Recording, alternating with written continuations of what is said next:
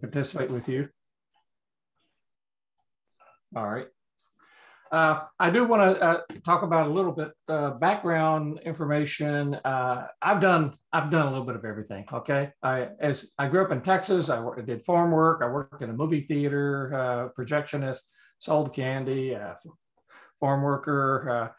I went into the Navy. I was in the Navy jazz band. I was in the Navy rock band. I had a career as a misspent youth as a musician. And while I was in college, I was research assistant. I worked flea markets. Then I started working, went to work for AT&T, Western Electric, management scientist, kind of a data scientist is what you would call it today. Then I went to GTE, where I was in strategic planning and human resource planning. In Texaco, where I was a director of human capital for a while. Then I was a strategic planning director there. And then I became the head of knowledge management. And not being able to hold a job more than so many years, I moved to EDS as a VP of organizational resource planning.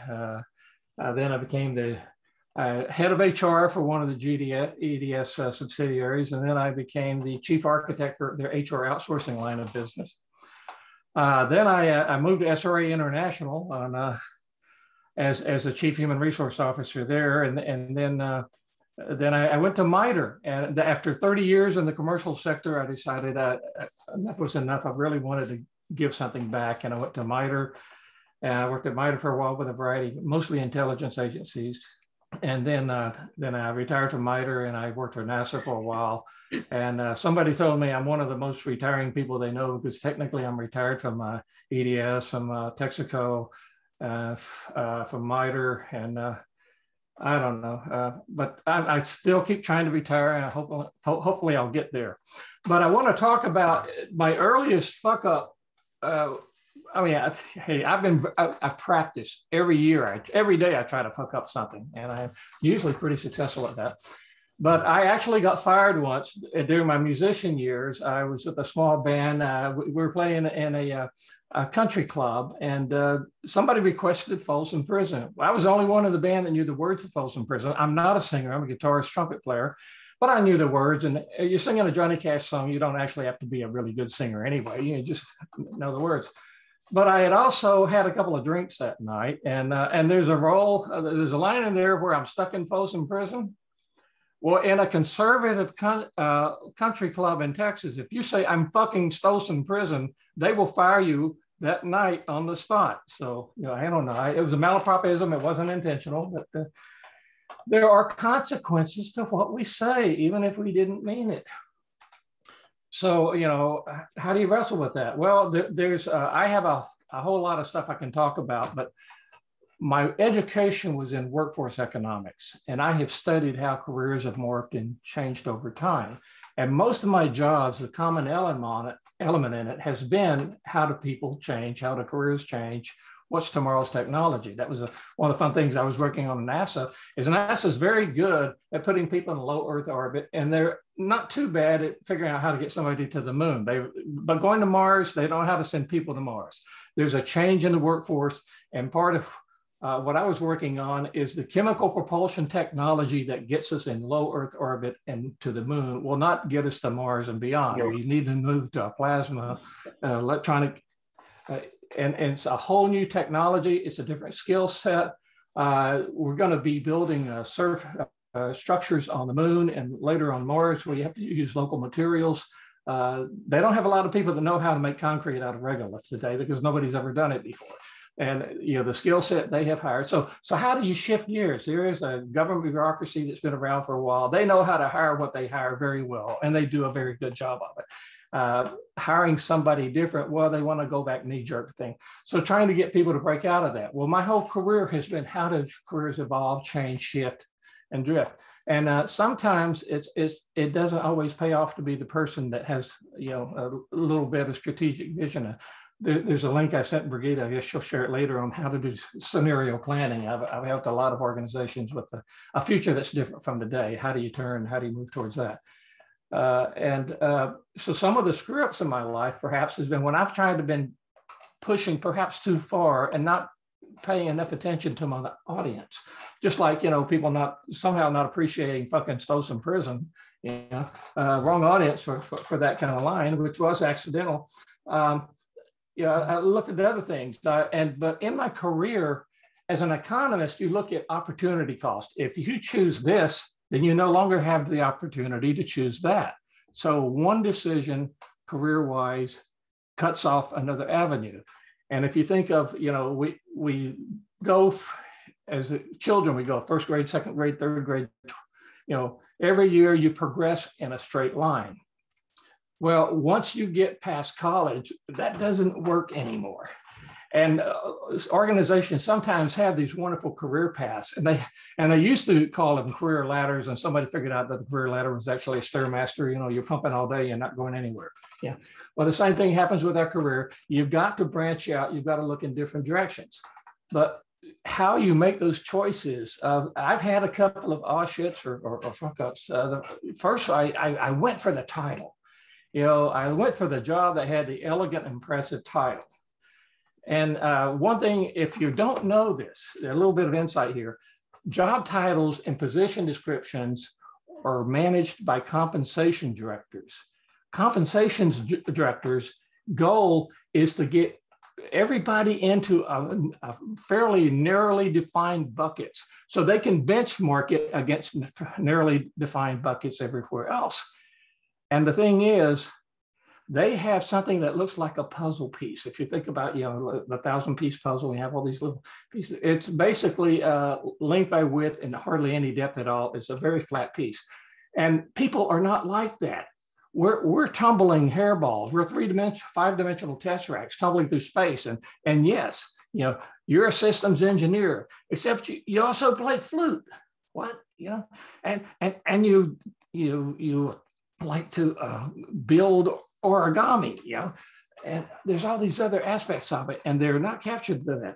You go for the title, and all of a sudden you've got a well-defined position with a fancy title, and it's a suck-ass job, and you're miserable. Yeah, absolutely. There you go. Good one, Louie.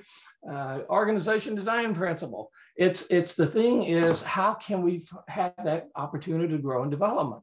So, okay, going for the title didn't work. I found out, business cards are cheap. I had a friend, didn't matter what his job title was. He went down to Kinko's and he got business cards printed up. He was a workforce Wookiee. Now, nobody in his organization ever heard of that. And I kind of did that at MITRE a few years ago. I've written some books, articles, things like that. And out of make me, award, it's time for you to retire. So the Human Resource Planning Society gave me a Lifetime Achievement Award for my contributions to strategic workforce planning. Well, on the basis of having this official credential, I went to my boss and I said, I don't like my MITRE title. If I look at what I do, I should be MITRE's chief workforce economist. And she looked at me and she's like, if either I give him this or he's going to ask for more money. So, okay, they let me pick the title I want. So I am a chief workforce economist. And if you don't know what that is, that's okay. Nobody else does either, but it's okay. Yeah. But I decided not to look for the official title, but just to look for the kind of work. So then, okay, go for the money. Go for the money. Opportunity came up, SRE International, they were the chief human resource officer. I met the CEO, seemed like a pretty cool guy. I went there. A whole bunch more money than I was making before, except I hated the work. I hate doing administrivia HR type stuff. And then the guy, the CEO there, who I thought was a pretty cool guy, he retires. I bring in a new guy. He thinks he's the new Jack Welch. Jack Welch in the original days was Neutron Jack. Fire the people, save the buildings. So this guy wants me to start slashing and burning and all of this. I said, oh, no, okay, this is not for me. So if you haven't read Daniel Pink's Drive, it talks about what really motivates people. I recommend it, Mastery, Autonomy, Purpose. But money is a really poor motivator. So I left SRA in a very big paycheck, and I went to MITRE for 40% of what I was making at SRA. I was fortunate far enough along my career while I was at Texaco and EDS, I got some savings here and there. So I was able to afford to walk away from a big paycheck and try to focus on something that was really important to me. I get to MITRE, and my first boss at MITRE, wonderful person, but she looks at me and she sees 30 years of commercial world. She says, okay, you need to understand how the government works. So we're going to put you in a experience broadening role where you will learn all about government acquisition processes. And so she puts me in a role as the program manager for a program that hired contract labor for one of the government agencies. Okay. It's administrivia. It's dot every I, cross every T. There's no creativity, originality. It's check all the boxes. And, you know, I did it. I learned the language. I learned the acquisition terminology and all that. I couldn't get out of it fast enough. I worked in some of the most fun projects of my career, except for NASA at MITRE. But it was, you know, going for title, going for money, going for experience. The decisions I made were fuck ups. They made me miserable. And I had to, you know, kind of say, wait a minute, what is it that I really want to do? And then kind of fall back to Daniel Pink again. You know, mastery, you want to feel really good. You want to be a master at something that's important to you. Autonomy, you want to have a certain amount of flexibility in how you decide to do things. And then the purpose is you want to be involved in something that's bigger than yourself. And I've kind of used those as my roles going forward.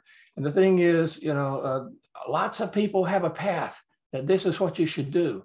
And the point is, that's their path. We have to find our own path. And it's not going to be a straight line. It's going to be a zigzag and, you know, step forward, step back, opportunity costs. But embrace the mistakes, learn from them and move on. And hopefully that's what I've done. And now I'd like to move on to Louie. Oh, thanks for that. Hi, everyone. I'm Louie. I have kind of a weird background. I know Brigitte because we've beaten each other's ass several times. I've done a lot of things over the years, but I for a while taught at the same martial arts school that she taught. But I've done a lot of things. My background is, so I started college when I was 16. And since I'm 45 now, and in that time, I've gotten a couple of engineering degrees. I've served as a United States Marine. I've done some really cool projects. I've been to 30 countries on 5 different continents, usually because work is sending me there. I've taught a lot of things. A lot of times I find myself in a role where I'm an instructor, and I've taught everything from knife combatives. If you look up my name on YouTube, I think the #1 video is me teaching leg locks in a Soviet era fallout shelter in Moscow. But I also teach how the internals of the Linux kernel work. So I like teaching. I like talking in front of people. I'm very thankful for that Brigitte asked me to come here. Currently, I'm a director at a large company. We focus, my department focuses on cybersecurity. But it was a very circuitous path to get from where I started to where right now. And when Brigitte reached out and said, hey, I'd like you to talk about fucks, and in particular, I want you to talk about winging it, I was like, oh yeah, I'm in my element, because winging it has been a very consistent theme throughout the years. And I'd like to share, I'm not big on PowerPoint, but I'm going to do it anyway. And it's actually not PowerPoint, it's Keynote, because I'm on a different machine here. Can you guys see my screen okay? I see thumbs up. Awesome. Yep. All right. Yeah, we can see it. All right. So when I was about 14, I promised to keep my backstory short. You know, how I watch television changed. I stopped from being like, I'm passively watching a cartoon that's entertaining me, to like, I'm seeing people that I want to be like. And I grew up, I was born in 75. I grew up in the 80s. And so for me, the main characters that really captured my imagination were these 2 guys. I don't know, do you guys recognize these particular television shows?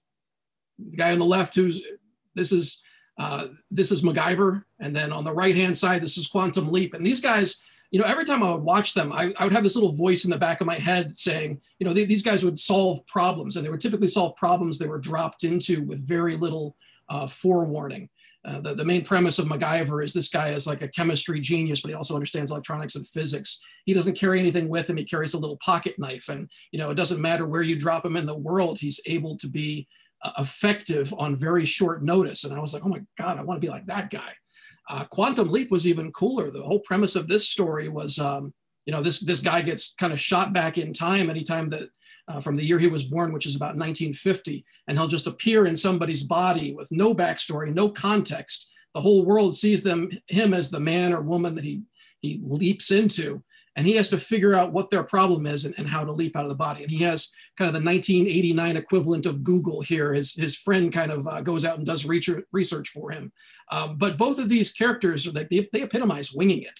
And so when I was watching these guys growing up, I was like, you know, how do I be like that? I've got a little voice in my head when they solve a problem, like, would you be able to do that? And the answer was always no, because I was 14 and 14-year-olds don't know anything.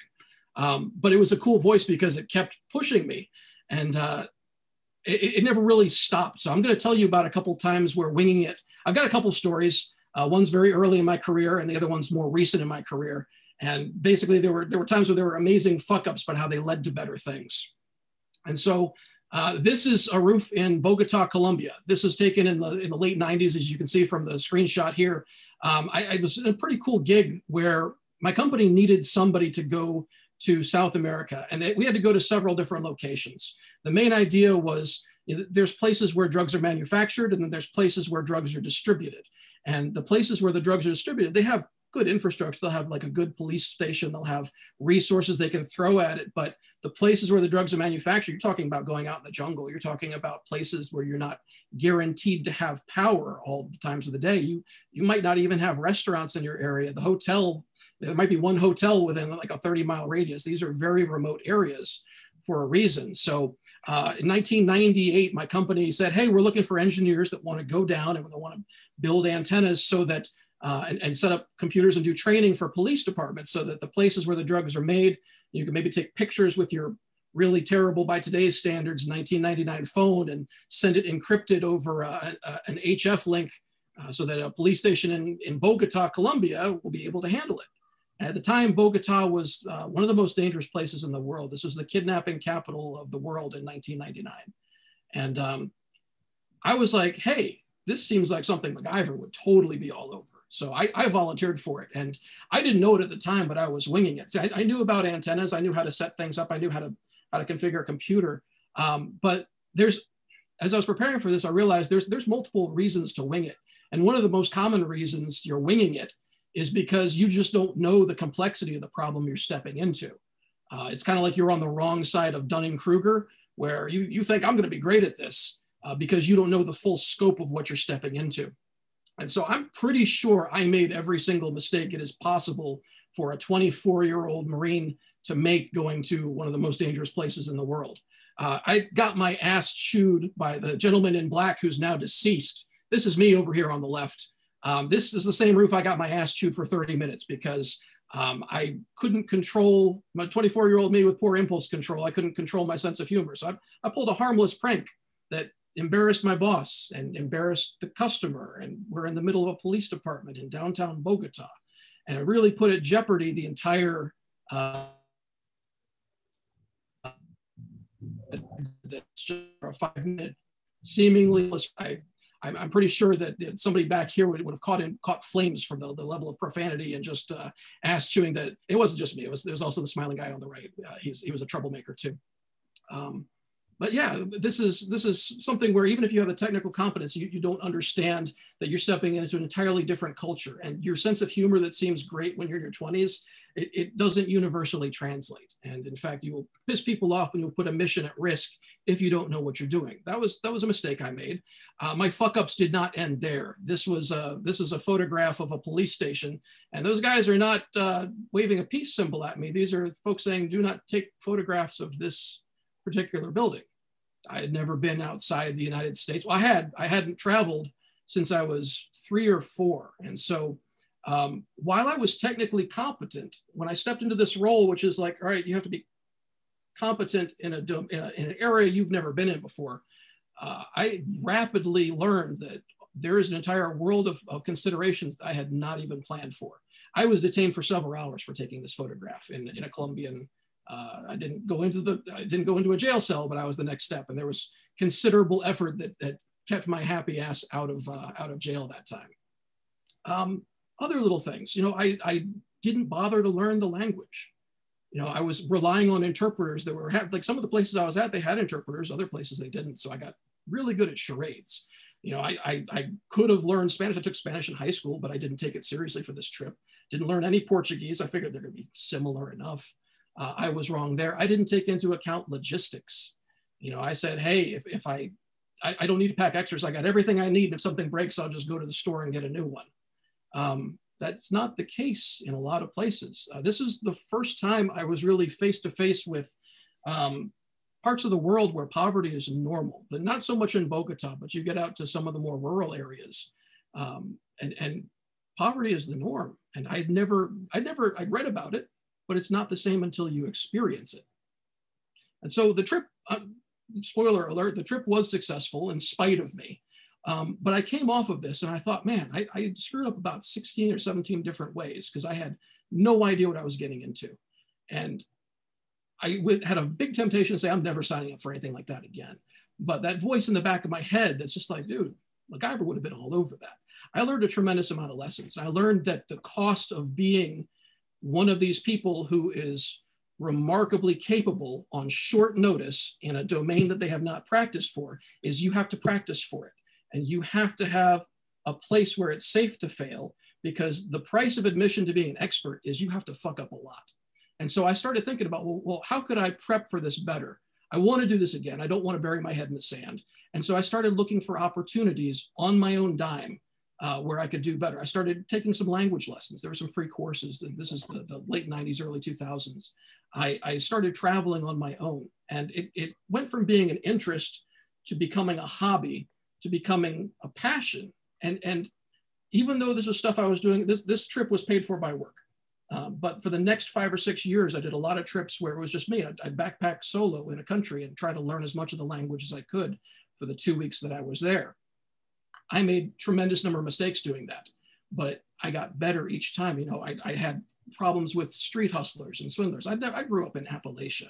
You know, I'd go to these countries thinking, you know, oh, I'm from America, I'm totally gonna outsmart these people. And like, no, you learn, you gain wisdom one terrible mistake at a time, but they build on each other. You need a sandbox where you can fail badly and make incremental steps and not give up. By the time 10 years later rolled around, my hobby had got to the point where, you know, people at work started to notice. And now maybe it happened every once a year, maybe every other year, there would be opportunities where somebody needs something difficult done in a desert, or they need it done in a remote country. And my name would come to the top of the list. And it was because I had on my own done a lot of preparation so that I wouldn't do the same fiasco that occurred to me in the 1990s. So that was one example of not even knowing that I was winging it. I wanted to point out this book. This guy is an amazing guy, Eric Greitens. He's also kind of a piece of shit. He's an impressive human being. He's a Navy SEAL. He's a Rhodes Scholar, which is a very rare combination to have. He was at one point the governor of Missouri. He had to resign in a bit of, there was controversy because he used his power and influence to basically, he had an affair with a lady and then tried to blackmail her. He used his position of power to basically be a slime bag. I still recommend the book. I think this is the book that I've highlighted the most in my life. And there's an awesome phrase in it that if you're not failing from time to time, there are two possibilities. And one is that you're Superman, or two is that you're not pushing yourself hard enough. And two guesses as to which one's most likely. This book is written as a series of philosophy lessons, Stoic philosophy, mostly from like Marcus Aurelius, but it's a series of letters between this guy and a friend of his from the Navy SEAL teams who was having a hard time adjusting to civilian life. The guy had become an alcoholic. He was bankrupt. His business had failed. He was going to prison. And this was a series of letters to basically, between this guy and his friend, to try to help him kind of gain a foothold back into being a productive member of society. A lot of wisdom in here. Ignore the fact that it was written by a guy who's got some moral blemishes. That was one type of winging it. There's another type of winging it that sometimes you have to do it because you know that you haven't had time to prep for it, but there's something that has to be done. And maybe there's no one else in the room who's able to, or maybe there's nobody else in the room who's willing to. But there's sometimes when a job needs to happen and you have to be willing to say, I'm not guaranteed of success, but I'm going to step into this role. That happened to me. I'd had a really good career at a place building hardware. We did some great things. I was mostly designing tracking devices for both good guys and bad guys.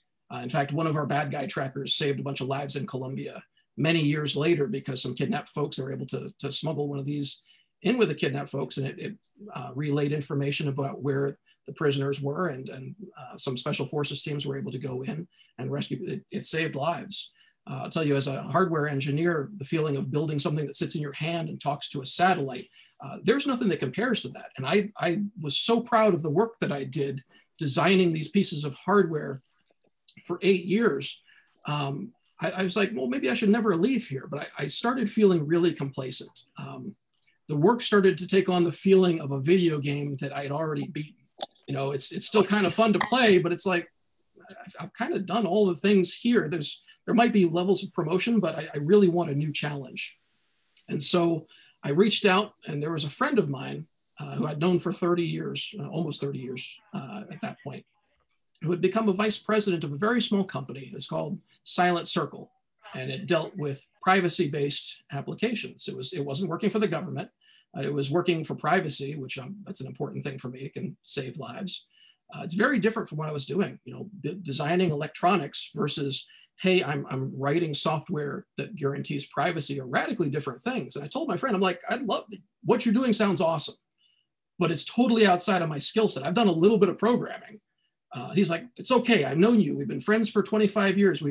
He has actually a similar background to mine. I joined the Marine Corps. He joined the Navy. We stayed in touch over the years. Very similar people. We were roommates. We know each other inside and out. And he's like, I know you. You're exactly the right person for this. Come on board. And I was like, this is like the universe is dropping a tailor-made, best possible job into my lap.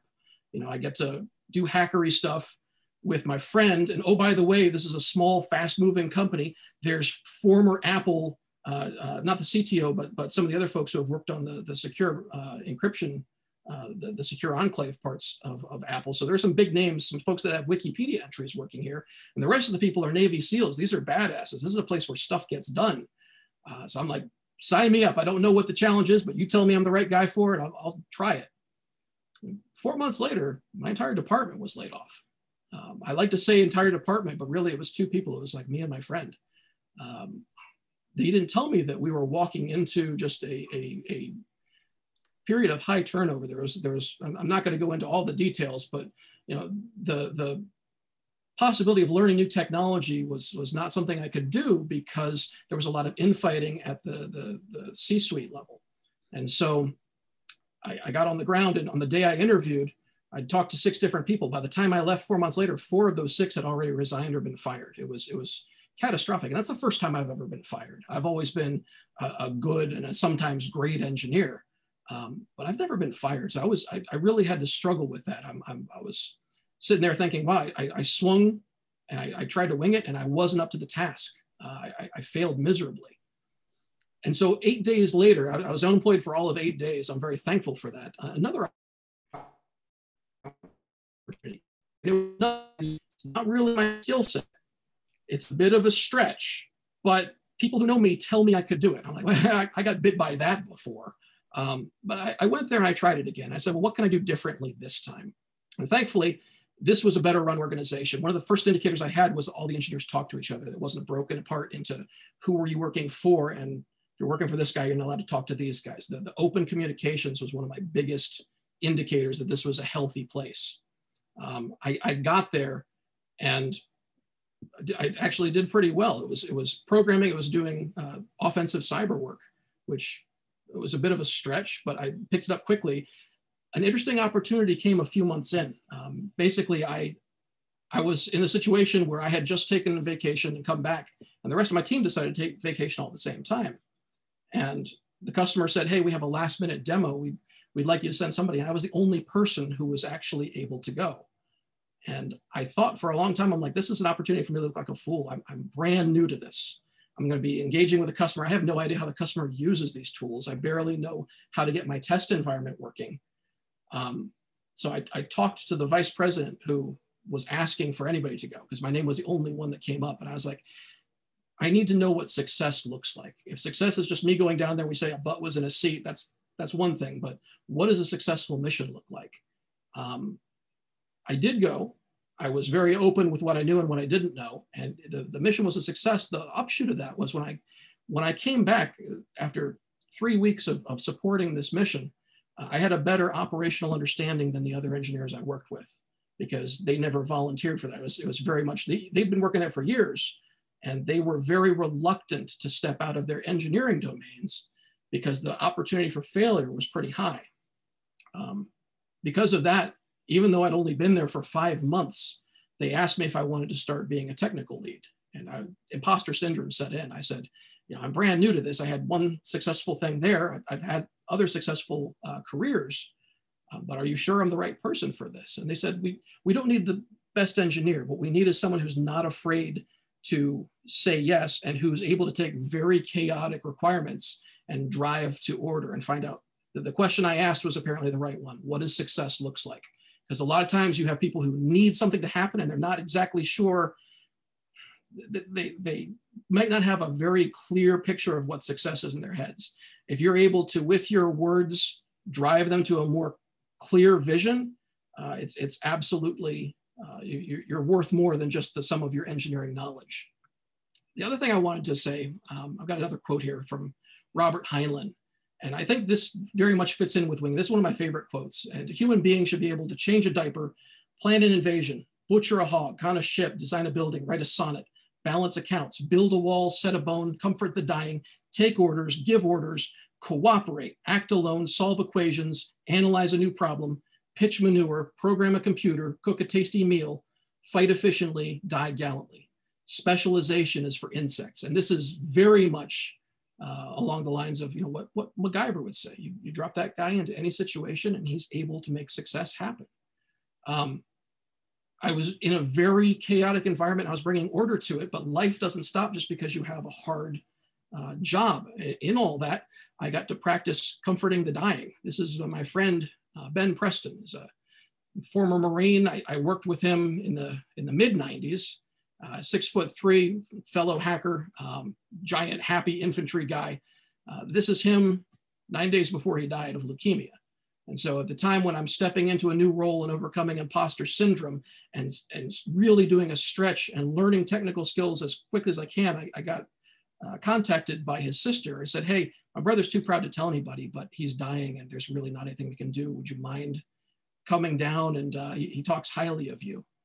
And I wanted to say no. And I wasn't the only person she reached out to. I was the only person that said yes, because let me tell you, talking to somebody who's got no chance of surviving like that, it was pop quiz time. And it was, somebody needs to come down here and be with this guy, because he's been living like a hermit. His friends are all over the country, but none of them are coming. Pop quiz, are you able to do this hard thing? And luckily I'd had 20 some years of choosing to do difficult things when there was easier alternatives. And so this is one of the proudest things, is that I stopped what I was doing because I was in the middle of a very difficult 2-week cycle at work. And I put a pause and I went down and I saw my friend. This was, it could have thrown my winging it into my success at my brand new company into turmoil, but it didn't. It was a successful thing, but this was the type of winging it where somebody has to do it and you don't know if you're going to say the right thing, or you don't know if you're going to be successful at the demo or whatever it is, but somebody's got to do it. And maybe you're the best person. And I hope that when you're in that situation, you have a strong enough history of incremental steps that get you to the point where you can say yes and you can be successful, because those times will happen and you won't get a pop quiz. That's all I had to share. Thank you for your time. Wow.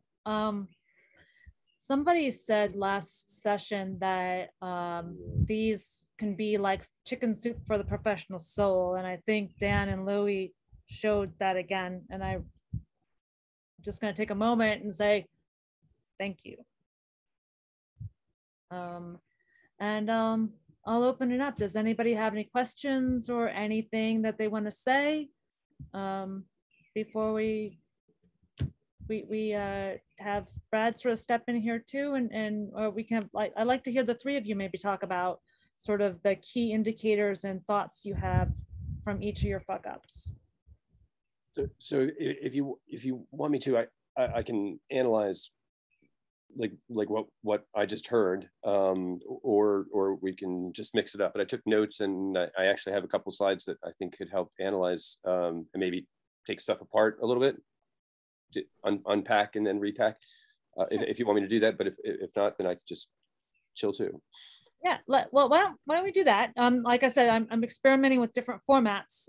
For those of you that know me, I've been here for whopping 3 times. And one of the formats I really wanted to do was a lot of what Dan and Louie talk about are things from amazing practitioners. And sometimes we need sort of baby steps to help get us there and to realize that. So I asked Brad, because he is one of my most awesome professors ever, to help us see what they do naturally. And Dan and Louie, jump in when you need to, but Brad, you take it from here.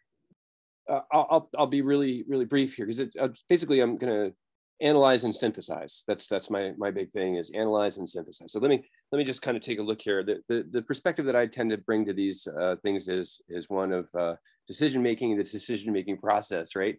And but boy, I got to tell you, Dan and Louie, you are officially my 2 newest heroes. I love you both. Like, I'm sitting here cracking up with your stories, and I love you. I have no other words to say to you both. My prism that I'm doing comes from, so I'm old enough that I remember days when they would actually teach classes, and schools would teach you things like something like extemporaneous speaking. Like, there was a class on that. And one of the things that we actually joined a club, and we had competitions in our school on extemporaneous speaking, where you would get up on stage and somebody would hand you an envelope, and you would open up the envelope and you would have to read a subject matter, and you'd have 2 minutes to think about it. And then you'd have to talk in front of, and the big competition was in front of the entire school, a whole 200 students in an auditorium. And you had to look at this thing for 2 minutes, and then you had to have something to say. And you did it. And it was completely off the cuff. But of course, the trick is, it really wasn't off the cuff. The trick is that what you did was you memorized something else. You memorized a tidbit of a piece. And then the 2 minutes is how you just basically co-opted what it is that you just read there into something that makes sense. And so mine was, as I recall, my big competition. Imagine a 14-year-old boy in front of, it was an all-boys school, so they were relentless and heartless. A couple hundred people in the school, and as I read my little envelope, it says, "Does the bringing of Walt Disney World to Europe represent the McDonaldization of Europe, or does it actually represent the modernization of old families?" I'm 14 years old. That's what I read. I'm like, geez Louise, what am I going to say? But I had memorized a script that I had done. I was also a telephone interviewer. And one of my jobs was to call people on the phone and ask them questions. At that particular time, I was doing a campaign on razors, the Schick Corporation. And I had memorized this script. And I remember beginning my extemporaneous speaking as, well, as you know, men and women use a variety of methods to remove excess hair from their legs, their underarms, and other parts of their body.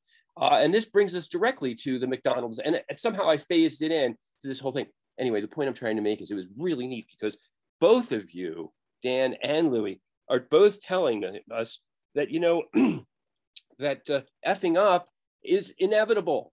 It's inevitable. Dan, your basis, you're the turn the page guy. What's on the next page? I can't wait to see. I know what I've done now. Lord, I know not where I go, says Ophelia, right? And Louie, I mean, you know, not knowing where the heck you're going to be next, and having some form of orientation going into it, you have no idea what the heck's going to happen next. You know, this is great. Your F-ups were brilliant. Now, it's funny that the graduate program that I went to, and I try to make every bit that I touch in the one that I teach now like that. One of the requirements to go to this program was that you had what was called an MBWA before they would even accept you into the program. And an MBWA was a mastery by walking around, right? It's like going out and effing up a whole lot of time, and that you have already effed up enough. So you actually had to have 10 years of work experience before they would let you into this program, which was really cool because the people who were there, a lot of them were like lawyers who were about to make partner, doctors who were about to make whatever, you know, partner, whatever. And it was an MBA program. Okay. Anyway, it was fascinating. And what I saw, what both of you seem to be talking about, was exactly that. And my perspective, I also have a very eclectic past, and you know, I won't go into it at all, except for this, that I have, if you were to ask me, if you were to look at my resume, you would say, who orchestrated this train wreck, you know? And when people ask me what I did, I often say, I have no idea what I did, but I did stuff. So I do teach airplane flying. I've been doing that for 20 years. I do that for the FAA. I'm a safety counselor for the FAA, and that's kind of a lot of times my background. And one of the big ones that I love to use when I look at accidents and when I look at F-ups, and especially when they turn into things that are positive, which it seems to me in both of your cases, they did. They didn't necessarily have to have turned out that way during the time, but it seems that you took all of the important stuff from that and moved on. So I like this thing called the OODA loop. It's Colonel John Boyd. I mentioned it before as we were prepping. I think there's a great way, a great prism to take things through. And really, it's nothing new. It's just the scientific method. I know that science and the scientific method are mutually exclusive in this particular generation, but there was a time when science meant you could observe stuff, form a hypothesis, and actually it was called a null hypothesis, meaning you were supposed to come up with a hypothesis of how it was not. Then you were supposed to test it, find empirical data to disprove, not prove, but actually disprove the thing that was your null hypothesis, and then change it around. That is the basis for which this guy, Colonel John Boyd, if you don't know who he is, you should look him up. He's fantastic. Came up with this thing called the OODA loop, the OODA. And it's a great way of like I said, a prism. Both Dan and Louie begin this process. We're going to begin this process with what we're going to call an observation. And an observation typically has to do with look at where you're at, look at who you are, look at what you're doing. And in both cases, you were looking, your observation, Dan, you have this free form stream of consciousness view of where careers go. And, it doesn't matter if you learn to park cars and then delivered pizzas, and then it turned you into a fighter pilot. All of this stuff builds on itself in a building block manner in its own beautiful puzzle, the very John Locke thing, the shape of the bucket is important, but experience fills in the shape of the bucket, and then bam, there's your bucket that's full. And Louie, same kind of thing, fantastic with the combat instruction, and your orientation, your observation of yourself was, hey, I'm MacGyver, give me a pocket knife. And I'm Sam and Al and Ziggy, give me my Ziggy and I'll figure out how to be a cheerleader in 1953. Fantastic. I also big fan. In fact, I got to meet Donald Belisario. Got a story about that. His first cousin was my dentist. And this guy would have given Mengele a run for his money. Anyway, I digress. Back to orientation. The next thing you do is you've got to orient. You've got to look at this stuff. You've got to take the observation, which is to actively absorb your experiences and then understand you and find the bad news. You've got to take that hypothesis and you got to find out where it's wrong. Then, which is what you both did, because you said, oh, shoot, I better not take a picture of that building again, or better not take the Administrivia nightmare ride from hell and paperwork again. And so that allows you to get into the decide. You decide, you make a decision, and which is you measure twice. Thank you, Sun Tzu. Cut once, and ta-da, you execute. But you don't execute blindly, you execute while orienting. And it seems to me that both of your stories fit this perfectly. And again, if you don't know this guy, his name is John Boyd, and he wrote the OODA loop. And it's interesting because as in the FAA world, we use aeronautical decision making, which is the exact same thing. We look at what are the things that stunt us along the way. And it doesn't seem like either one of you were stunted. I would really argue that neither of yours was really truly F-up stories, other than F-up and grow and learn from that. You were great learning vehicles. Because you didn't allow any emotionals, any prejudices, any things that stick in there that make you, stop, just stop where you're at. And a lot of people do that. And you did continue with your behavior modification. You recognized and coped with, okay, this is not the right way. I'm going to do it differently next time. And you clearly were doing risk assessment and using all available resources as you went through. And so this is kind of like aviation speak in a lot of ways. And they call this the decide model. And you'll see this really interesting that this is exactly the same thing as the OODA loop. We observe, we detect, we look at what's going on, we estimate, we need things, what's going to happen. We orient by looking at ourselves, and then we choose. We choose, we identify the actions, and ta-da, we execute. And while we do that, we don't do it blindly. We reevaluate as we go along, and ta-da. And again, last thing I have to say on this, as far as a lot of F-ups that can really wreck our day and really wreck our, impede our process. And I try not to let this happen to me as well. There are certain things that we have that are, attitudes, right? This anti-authority. Now, anti-authority does not mean don't question authority. It seems that you both question authority on a regular basis. Questioning authority is a good thing. Always hating authority and not learning from authority ever, not necessarily a good thing. And that could slow you down. Impulsivity seems like neither one of you were impulsive and just, okay, close my eyes and hold my beer, which is kind of what we were talking about tonight. It's interesting. It won't happen to me. It seems like neither one of you were that way, but that can happen. And the old machismo, what the hell, hand me some luckies and we'll just take care of this. And finally, I didn't see any of the resignation of like, oh, well, I'm going to die anyway, so who the hell cares? And so that's basically what I had for you, which I hope helps in an analytical sense. I'd say that for me, especially like early in my career, some of those hazardous behaviors were definitely there. When you're 24, you feel like you lead a charmed existence, or you're like, oh, I'm smart enough to do whatever challenges fate throws at me. And you need experiences to put you in your place. I don't gamble, but I hear the same expression for folks that go to Vegas. The Vegas is the place where your local poker champions go to just experience defeat. I have a boss that said something that really stuck with me about it. It concerns like local maximas in mathematics, where you're like, oh, I'm the best in my local group or my local room. I'm the best at this particular thing, and I don't want to step outside that box because I don't want to go back to that beginner mindset. And he said, in 20 years, you're going to be 20 years older.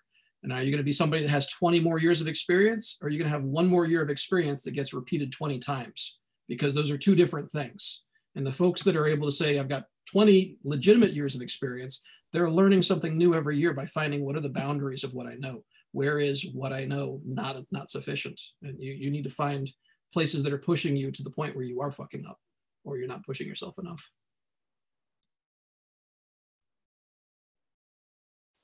Very much. So Dan, what are your thoughts also on this? I know you've seen sort of your set of mentoring and stuff like that. And one of the things I always ask is, how can we be better mentors to people that are younger, but also how can we be better mentees in learning? Yeah, I think part of being a good mentor is being a good student, and it's got a mentoring relationship ought to be two ways. I mean, I was born in 1951. Okay, I'm an old fart. But when I mentor somebody, I also always try to show that incredible respect. Maybe the lucky thing I had was I had a father and a grandfather who early on told me that everybody you meet for the rest of your life is going to know more than you do about something. And I've also learned that life is too short for me to want to find out what it is for a whole lot of people. I mean, come on, yeah. But the reality is that respect for the individual. I think I am an alleged world-class expert in a particular field.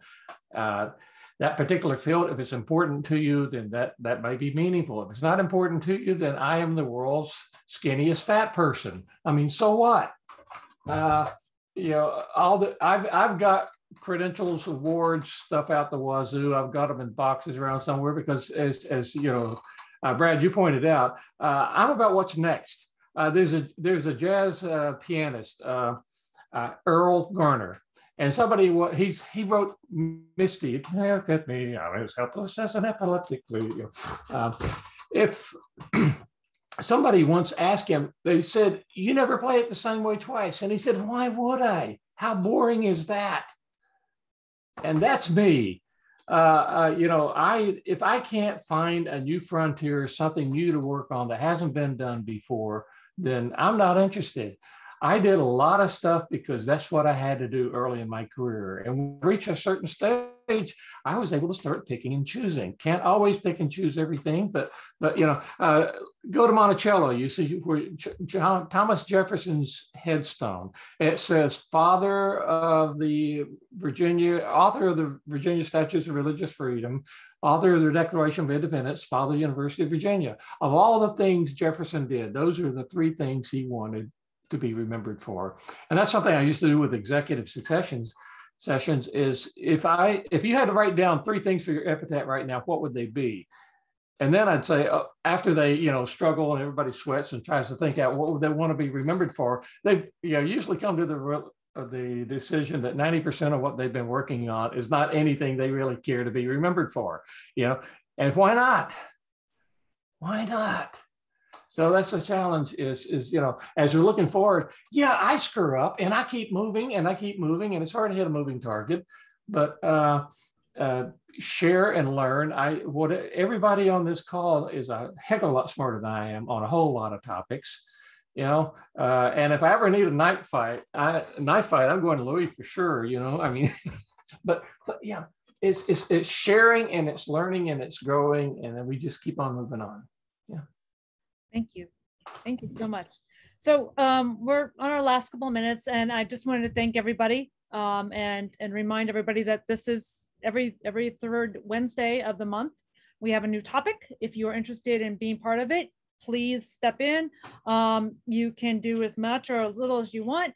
And I always invite people, hey, if you want to be part of also the group that sort of talks about things at the end on key things you've learned, like Brad did today, sort of to break it down for us people who see what Dan and Louie do and go just like, what kind of magic do they do to make this happen?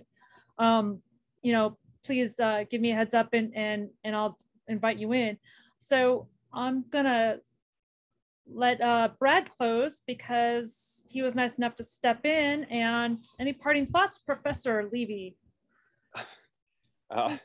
Thank you, Brigitte. Boy, this was fantastic. You're doing an amazing job with this, Brigitte. And Dan and Louie, you are absolutely fantastic. Thank you so much for sharing all that wonderfulness. And if we're going to end with epitaphs, why not? Let's go down Kurt Vonnegut Road and be Billy Pilgrim for a second. He tried.